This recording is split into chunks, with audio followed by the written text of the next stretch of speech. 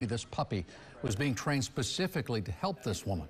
Yes, Keith, the owner reached out to us telling us her service dog is critical to ease her anxiety, and she's fearing the worst, knowing her dog could be in danger, but she also has enough reason to believe she's okay.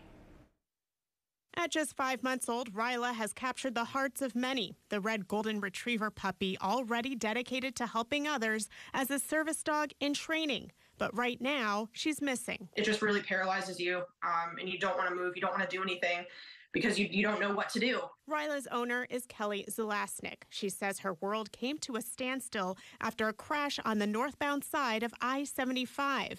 It happened around 1:15 Monday morning near the Martin Luther King Jr. Boulevard exit by mile marker 260 around the Mango community. A construction zone sidelines that stretch of the highway right by an overpass. The impact of the crash so severe, cracking Ryla's crate open, and that's when she escaped. That pain still doesn't go away, you know.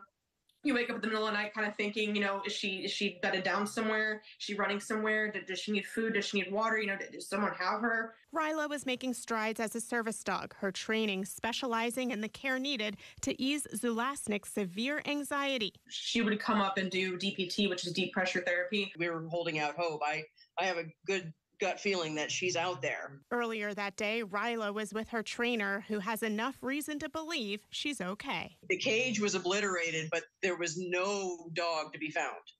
No blood, no anything. So the dog is out there somewhere. I think she rolled and she ran. But every hour that passes is painful. Zulasnik making a desperate plea to find her. She brings me immense joy. Losing a pet, you know, it's not just a pet for me. That's my best friend. Holding on to hope tonight, and unfortunately, Ryla does not have a microchip, but she's wearing a light pink collar with a silver tag that has her contact information on it. And tonight, the owner asking on the community to help keep their eyes open. So if you find her, give them a call. In Tampa, Lenny Sue Paul, 8 on your side.